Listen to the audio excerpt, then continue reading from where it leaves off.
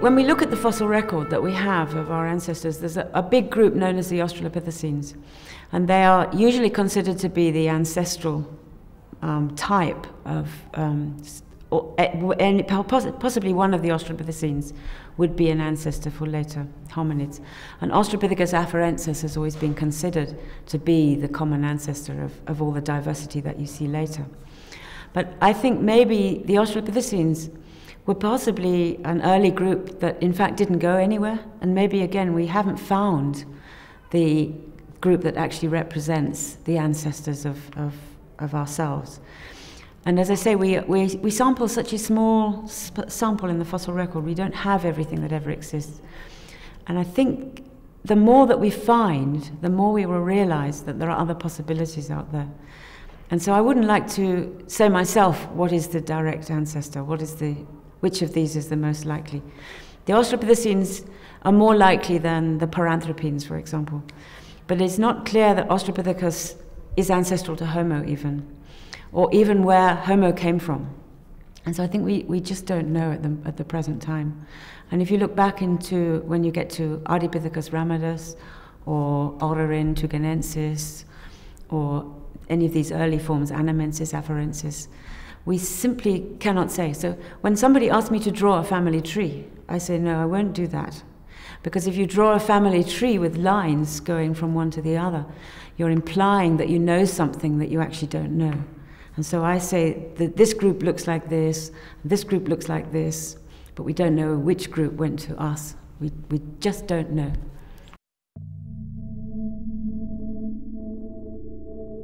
There are certainly a lot of unresolved challenges in this area, but since we are human beings, we won't be able to resist the temptation of investigating and learning all about the details of our genealogy, even if it is no simple matter, given the scant information we have at our disposal. Why did we become human beings? And more importantly, how did we become human beings?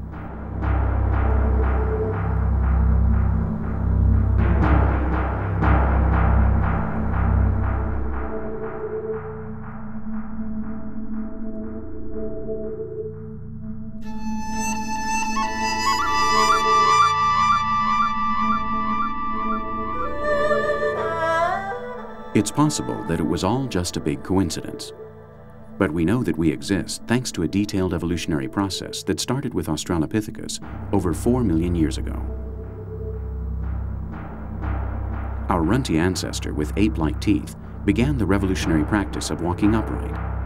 And because of this, they freed their hands, and in the bargain established favorably appropriate conditions for the rapid development of their brains. The rapid development of the brain established a qualitative difference between this species and other earlier hominids. Though the volume of this brain wasn't even half of a present-day human brain, the difference was enough to mark the moment when Australopithecus took the step towards becoming another genus, the Homo genus, to which humans belong.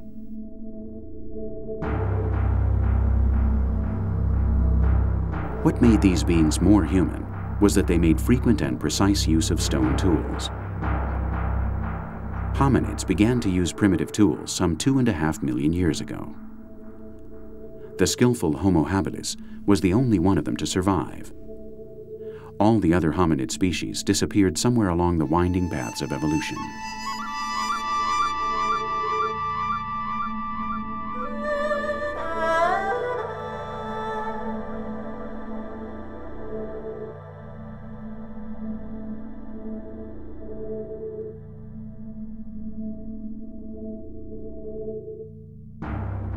By about 1,700,000 years ago, Homo habilis had evolved enough to merit another name, Homo erectus. They received this name because when they were found, paleontologists thought they were the first to walk erect.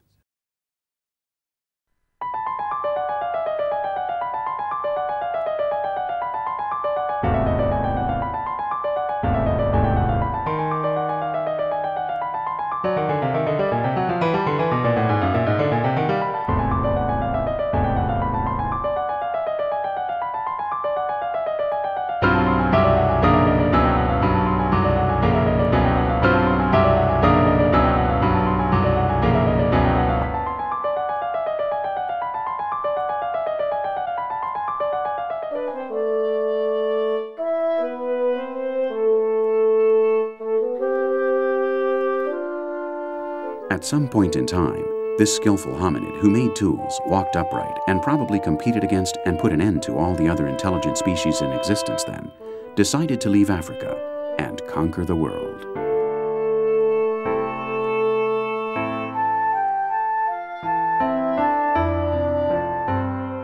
Human beings discovered the concept of migration some 2 million years ago.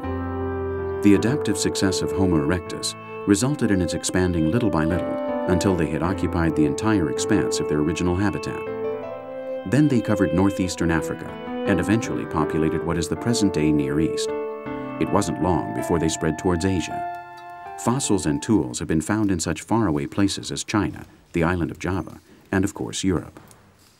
In all these places, there were evolutionary lines that were more or less similar and which were not always able to overcome the increasingly difficult demands of natural selection. Some of those lines perished and others survived. The ones that survived were the hominid groups that were most adept at using tools and therefore more intelligent.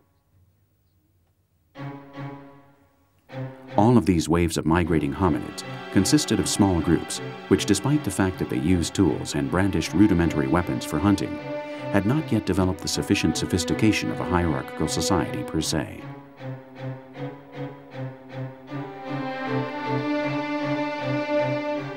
These early hominid groups began migrating away from their original areas about 2 million years ago and did not stop migrating until about 50,000 years ago.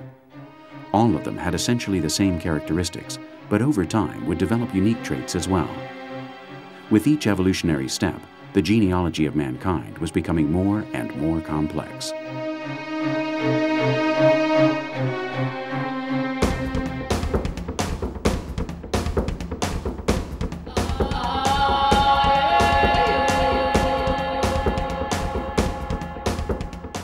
At present, humans are the only intelligent species on Earth, but that was not always the case. From the moment hominids started evolving in Africa, there were many species that exhibited what we tend to call intelligence. Some of them became extinct. In their place, other species appeared. Some species shared the same territory, and it is generally thought likely that the best prepared species wiped out their weaker competition. This was very possibly the case of Afarensis and Ramidus about 4 million years ago, and more recently between Homo sapiens and Neanderthals, which occurred just 40,000 years ago. In fact, that was probably the last time one intelligent species wiped out another intelligent species.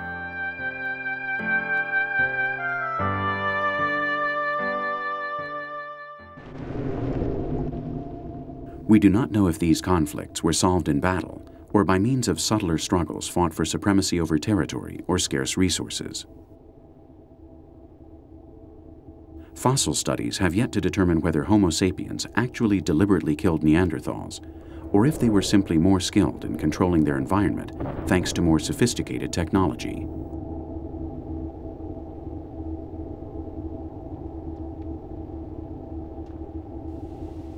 From among all these evolutionary hypotheses, no direct line yet links modern man irrefutably with early hominids. In fact, human evolution looks more like a whimsical maze of paths that we do not fully understand.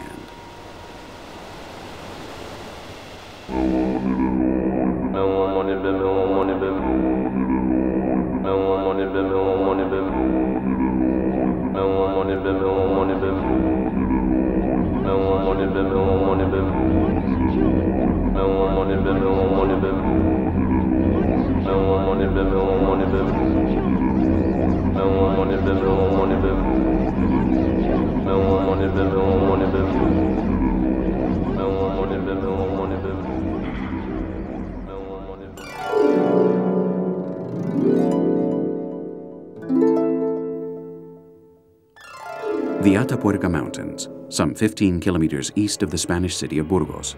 This was on the medieval Way of Santiago, which brought pilgrims from all over Europe to the Galician burial place of St. James the Elder, and also the site where Europe's oldest vestiges of early human communities are.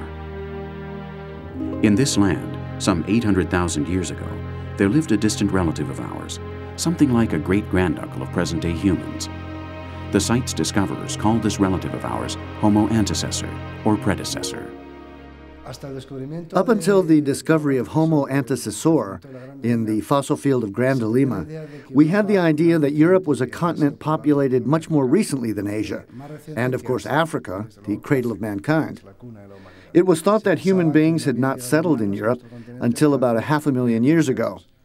Neanderthals and humans are closely related species, practically kin, but which began to significantly differentiate at some point in time.